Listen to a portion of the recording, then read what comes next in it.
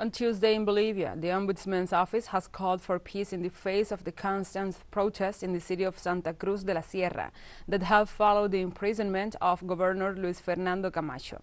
Sheila Gomez, the delegate of the governmental institution, said 16 criminal cases are under investigation regarding the taking of institutions such as airports, setting public buildings on fire, together with aggressions against journalists. She also denounced the violation of the rights of civil servants who had their homes burned or had chemicals thrown at them. The representative of the Ombudsman's office urged all sectors to stop aggressiveness and violence in view of the confrontations between violent sectors and the law enforcement.